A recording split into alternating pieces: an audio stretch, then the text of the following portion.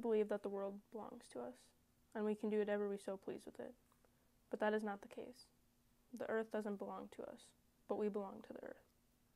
If humans were to go extinct today, the earth would still rotate. The sun would still rise and set, and so would the moon. The plants and animals would continue to survive. Now, if the opposite were to happen, if earth ceased to exist, so would everything we've come to understand. The animals would be gone, the plants would be gone, and so would we.